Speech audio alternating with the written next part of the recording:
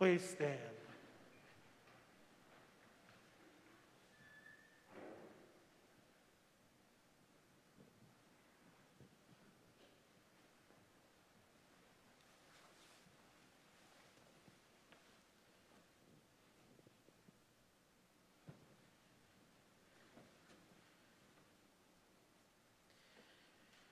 The entrance antiphon. Let my mouth be filled with your praise, that I may sing aloud. My lips shall shout for joy when I sing to you, Alleluia. In the name of the Father, and of the Son, and of the Holy Spirit. Amen. The grace of our Lord Jesus Christ, the love of God, and the communion of the Holy Spirit be with all of you. My brothers and sisters, as we continue to gather together in this Easter season, let us acknowledge our sins and so prepare ourselves to celebrate the sacred mysteries.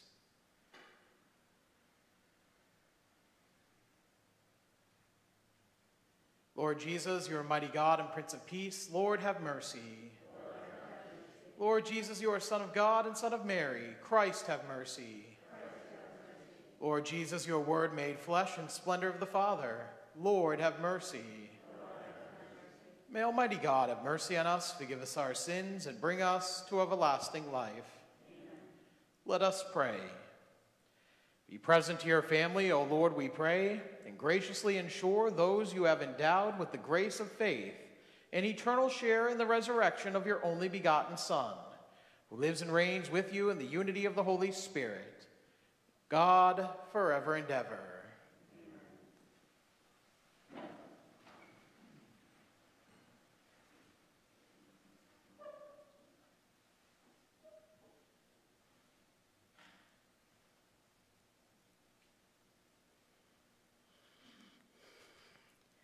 A reading from the Acts of the Apostles. There broke out a severe persecution of the church in Jerusalem, and all were scattered throughout the countryside of Judea and Samaria, except the apostles. Devout men buried Stephen and made a loud lament over him. Saul, meanwhile, was trying to destroy the church, entering the house after house and dragging out men and women. He handed them over for imprisonment. Now those who had been scattered went about preaching the word. Thus Philip went down to the city of Samaria and proclaimed the Christ to them. With one accord, the crowds paid attention to what was said by Philip when they heard it and saw the signs he was doing. For unclean spirits, crying out in a voice, came out of many possessed people, and many paralyzed and crippled people were cured. There was great joy in that city. The word of the Lord. Thanks be to God. Let all the earth cry out to God with joy. Let all the earth cry out to God with joy. Shout joyfully to God, all the earth. Sing praise to the glory of his name. Proclaim his glorious praise. Say to God, how tremendous are your deeds. Let all the earth cry out to God with joy.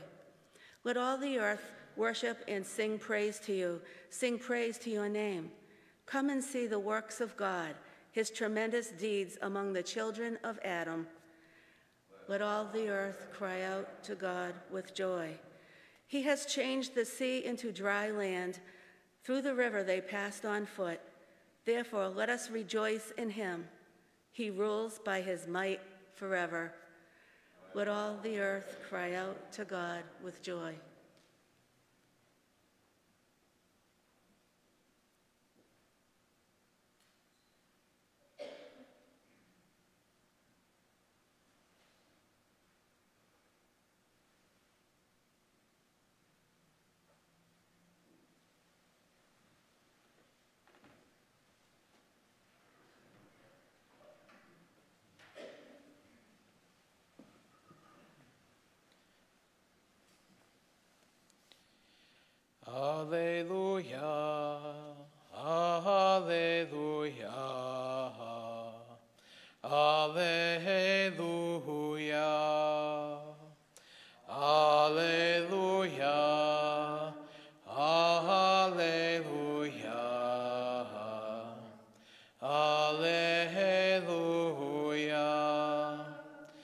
everyone who believes in the Son has eternal life, and I shall raise him on the last day, says the Lord. Alleluia, alleluia, alleluia. The Lord be with you. A reading from the Holy Gospel according to John. Jesus said to the crowds, I am the bread of life. Whoever comes to me will never hunger, and whoever believes in me will never thirst. But I told you that although you have seen me, you do not believe. Everything that the Father gives me will come to me, and I will not reject anyone who comes to me, because I came from heaven not to do my own will, but the will of the one who sent me. And this is the will of the one who sent me, that I should not lose anything of what he gave me, but that I should raise it on the last day. For this is the will of my Father, that everyone who sees the Son and believes in him may have eternal life, and I shall raise him on the last day. The Gospel of the Lord.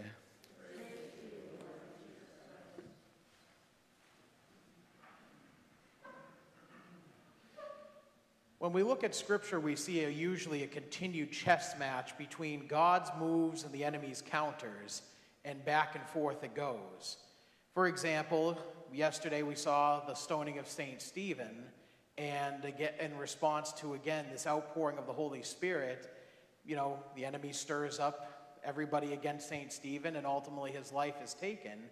And we see more of that today as Saul goes from just consenting to Stephen's death now to becoming the lead persecutor among the group. But God doesn't just stop there. He acts and uses the moment that it should be a tough moment of all these people scattering outside of Jerusalem for another purpose. Because as we see, Philip ends up in Samaria and starts preaching the gospel, and it takes hold. It takes root. So when we talk about God bringing good out of great suffering, again, which is at the heart of the gospel in the person of Jesus Christ, taking the greatest suffering and bringing about the greatest good, we see it illustrated throughout the history of the church. We can even look back, all these years ago into some of the most difficult moments of the church. For example, the better part of 500 years ago, the church had a very tough moment when she started to break apart, when you had people start to break off and create different Christian sects. But what happened in all of those moments is that as Europe, which was really the center of all Christianity, began to go through its turmoil, God rose up saints who ultimately went out to the rest of the world sharing the gospel. And it ended up everywhere. It ended up in North America. It ended up into Asia. St. Francis Xavier being a primary example of bringing, again, the gospel not only to India, but bringing it over to Japan and even trying to get to China, even though he doesn't see it through before his passing. But the gospel continued to spread in spite of the turmoil in one area. Now we look at our own modern day and we see in Western civilization things not going well and our continued, I would say, battle intellectually with ourselves as we try to figure out just again who we are and if we're going to retain our Christian identity. Yet in different parts of the world where they're dealing with different things, even more what we call crazy persecutions, something else is occurring. The faith is beginning to grow at a rapid exponential rate. In the place where there's the greatest persecutions, the Middle East and Africa, there are more conversions to the Catholic faith than we can possibly imagine. So while Western civilization is on a downward trend, and we're seeing Christianity go further and further down in terms of its hold on Western civilization, in terms of the places that are most persecuted, it's trending upwards. And the Catholic faith is almost holding a number because as the one side is falling this way, God is acting in another way to raise it up in other areas. Do we understand that we're part of this, again, this Catholic Church, this universal church that is meant to reach out to all people, to call people to Christ himself, because he's the Son of God. And he's the Son of God who made a sacrifice of atonement not just for our sins, but for the sins of the whole world. And he is constantly reaching out to hearts that are open and ready to receive him and taking everybody into himself. He's not dormant. He's always at work. Which leads us again back to our own situation here, where we see in Western civilization this decline. Are we ourselves ready to have those fertile hearts where God can plant the seeds, help them grow, and then allow us to be those instruments in his hands to, again, help raise it back up in our own area? Because God can do that. We always think we're too small. But look at some of the saints in, like, with the history of the church, were pretty small too. And God still used them. We are not alone, dear friends. God is always at work within us, trying to bring about the fullness of his kingdom, where he can bring as many people into the fold as he possibly can with their consenting free will.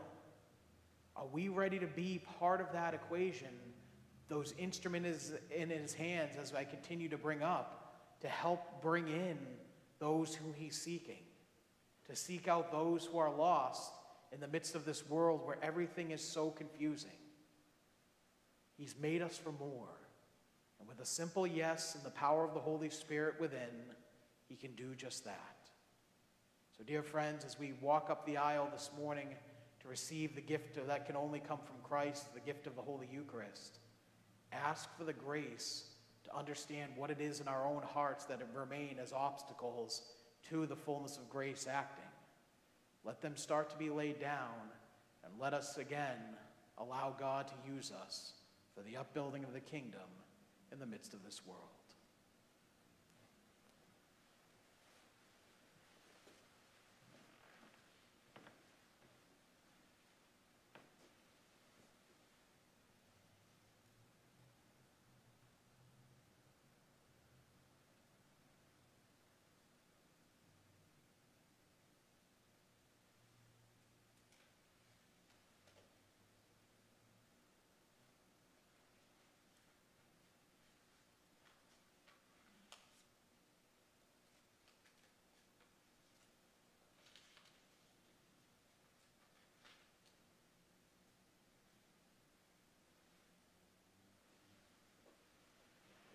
Trusting in our Lord and Savior, we bring our prayers before him this day.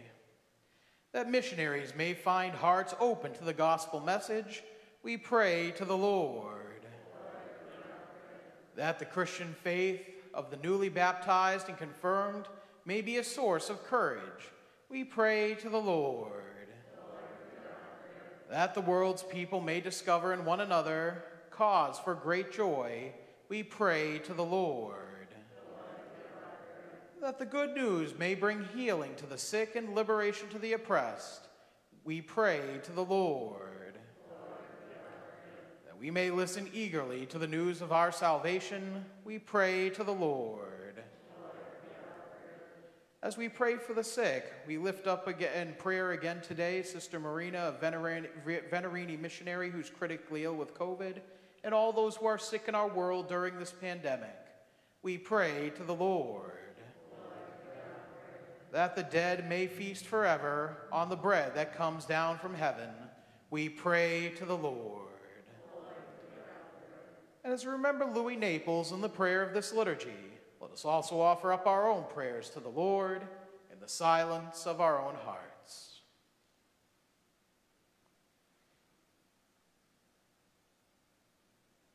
We pray to the Lord. Father in heaven, we lift our prayers up before you, asking you to perfect in our hearts the gift of your graces, that we may continue to grow closer to you, and even in our smallness, littleness, and brokenness, be instruments of your hands, bringing the gospel to all we encounter. And we ask this through Christ our Lord.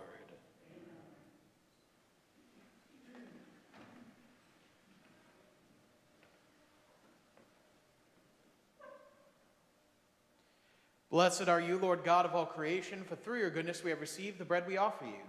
Fruit of the earth and work of human hands will become for us the bread of life. Blessed are you, Lord God of all creation, for through your goodness we have received the wine we offer you. Fruit of the vine and work of human hands will become our spiritual drink. With humble spirit and contrite heart may be accepted by you, O Lord, and may our sacrifices make this day be pleasing to you, our God. Lord, wash away my iniquity. Cleanse me from all my sins.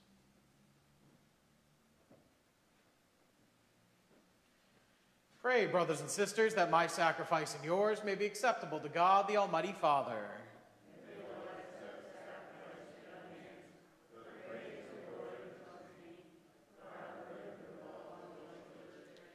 Grant, we pray, O Lord, that we may always find delight in these paschal mysteries, so that the renewal constantly at work within us may be the cause of our unending joy, through Christ our Lord. The Lord be with you. Lift up your hearts. Let us give thanks to the Lord our God. It is truly right and just, our duty and our salvation, at all times to acclaim you, O Lord, but in this time above all to laud you yet more gloriously, when Christ our Passover has been sacrificed. By the oblation of his body, he brought the sacrifices of old to fulfillment in the reality of the cross, and by commending himself to you for our salvation, showed himself the priest, the altar, and the lamb of sacrifice. Therefore, overcome with paschal joy, every land, every people exalts in your praise, and even the heavenly powers, with the angelic host, sing together the unending hymn of your glory, as they acclaim. Holy, holy, holy, Lord God of hosts, heaven and earth are full of your glory. Hosanna in the highest. Blessed is he who comes in the name of the Lord. Hosanna in the highest. You are indeed holy, O Lord, the fount of all holiness. Make holy, therefore, these gifts, we pray, by sending down your Spirit upon them like the dewfall, that they may become for us the body and blood of our Lord Jesus Christ. At the time he was betrayed and entered willingly into his passion, he took bread and, giving thanks, broke it and gave it to his disciples, saying, "Take this, all of you, and eat of it, for this is my body, which will be given up for you."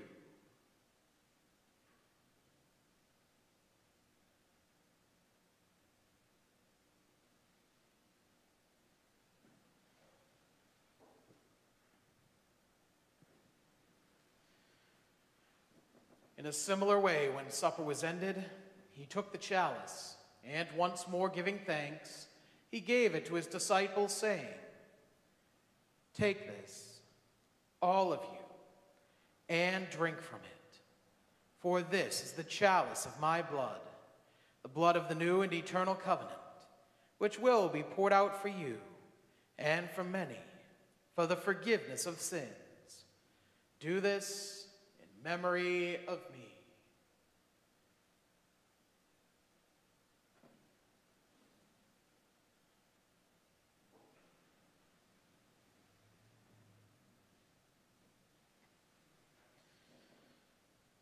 The mystery of faith. Save us, Savior of the world, for by your cross and resurrection you have set us free. Therefore, as we celebrate the memorial of his death and resurrection, we offer you, Lord, the bread of life and the chalice of salvation, giving thanks that you have held us worthy to be in your presence and minister to you. Humbly we pray that, partaking of the body and blood of Christ, we may be gathered into one by the Holy Spirit. Remember, Lord, your church spread throughout the world, and bring her to the fullness of charity, together with Francis our Pope, and Robert our Bishop, and all the clergy. Remember also our brothers and sisters who have fallen asleep in the hope of the resurrection, and all who have died in your mercy. Welcome them into the light of your face. Have mercy on us all, we pray, that with the Blessed Virgin Mary, Mother of God, with blessed Joseph, her spouse, with the blessed apostles, and all the saints who have pleased you throughout the ages, we may merit to be co-heirs to eternal life, and may praise and glorify you through your Son, Jesus Christ.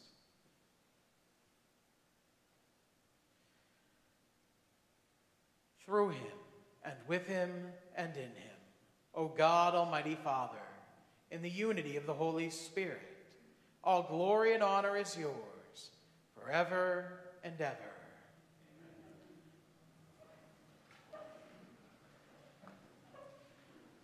At the Savior's command and formed by divine teaching, we dare to say, Our Father, who art in heaven, hallowed be thy name. Thy kingdom come, thy will be done, on earth as it is in heaven. Give us this day our daily bread, and forgive us our trespasses, as we forgive those who trespass against us. And lead us not into temptation, but deliver us from evil. Deliver us, Lord, we pray, from every evil. Graciously grant peace in our days, that by the help of your mercy we may be always free from sin and safe from all distress, as we await the blessed hope and the coming of our Savior, Jesus Christ.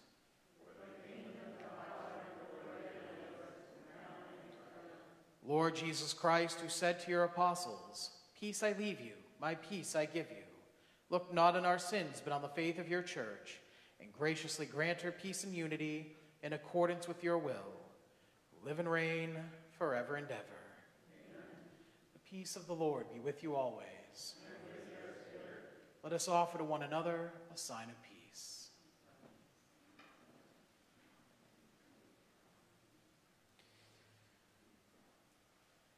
Agnus Dei, qui tollis peccata mundi, miserere nobis. Agnus Dei, qui tollis peccata mundi, miserere nobis. Agnus Dei,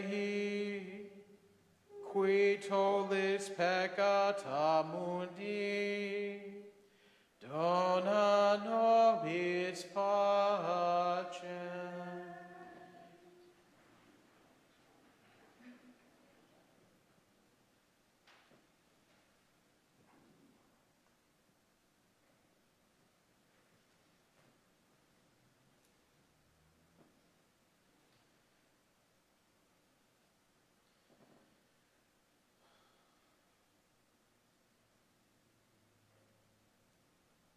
Behold the Lamb of God. Behold him who takes away the sins of the world.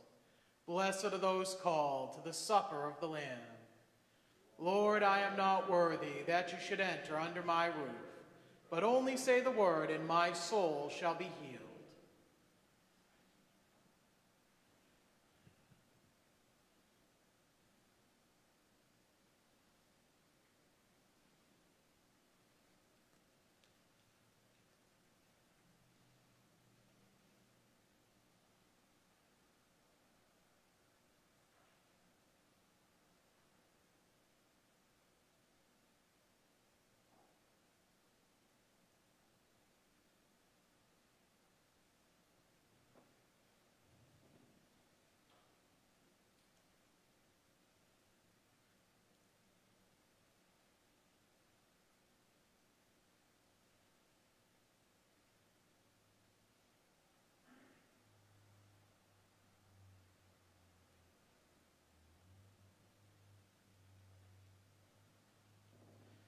The communion antiphon.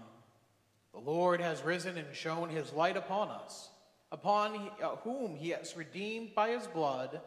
Alleluia. We now pray the prayer of spiritual communion. My Jesus, I believe that you are present in the most holy sacrament. I love you above all things, and I desire to receive you into my soul.